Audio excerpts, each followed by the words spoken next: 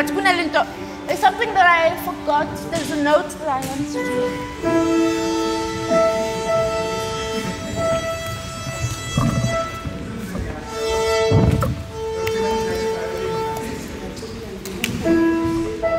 Okay, let's do it and then, let's just do it and then I'll remember it. Let's start facing the mirror.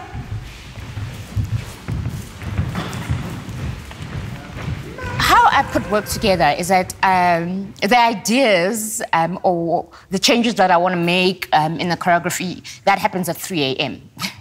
That is when my mind is quiet and I'm going, okay, now I can think. Or if something was worrying me in the studio, then I go, okay, let's leave it for today. Let me go home and think about it. And at 3 a.m., I'm up and I jot things down and I go, okay, fine, we'll try it this way. And bam, bam, bam, bam, bam, bam, bam, bam, bam, bam, bam, bam, bam, bam, bam, bam, bam, and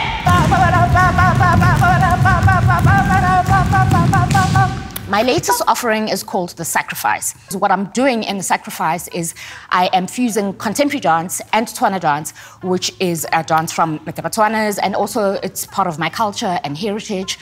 So I wanted to explore what the rituals are going to be, because the rituals are very different from the Western rituals. There's a dance that is for asking for rain, thanking the ancestors. When people are sick, they'll do a different dance or they'll sing a different song. So in terms of my structure, I normally work by myself first. So with this work, I started off with Tswana dance. I had a teacher, his name is Pinky, and I did about a month, just me and him, so that I could learn the technique and really understand it. It's really more for me in the beginning to try and figure out how I'm going to put the two techniques together. And in the beginning, obviously, they clash because they're not really supposed to be put together. But I've got this thing that if something seems impossible, then I really want to go there and make it possible.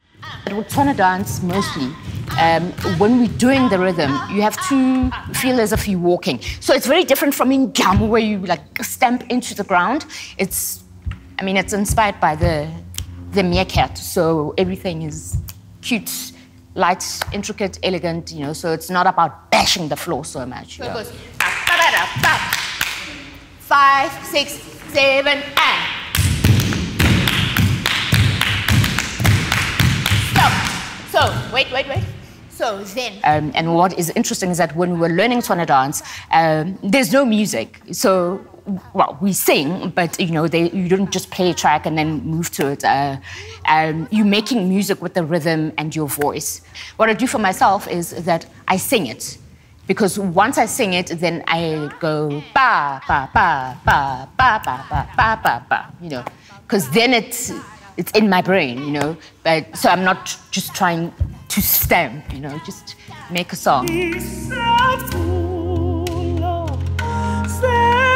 For me, it's really about finding the grief, finding the sensuality of the movement and the brokenness and the honesty of it, you know. And I think that over the years I've learned that if I'm doing a section or solo or something, if it doesn't sit well with me, then I know that it's not right. So I have to work on it until it actually makes sense, until it's like, okay, in my body and I'm grounded and I feel comfortable being able to put it out there. Bend your arm. So, from here, don't keep the arm straight here. So, there. Yeah. Ready? And...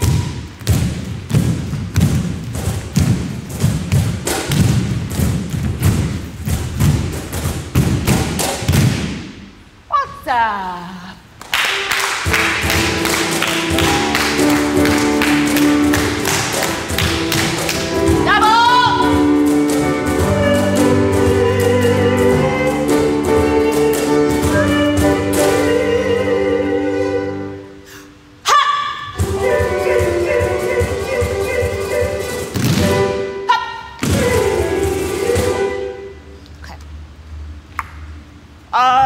Dogs, are you okay with this?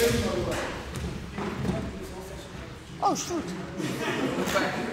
Okay, yeah.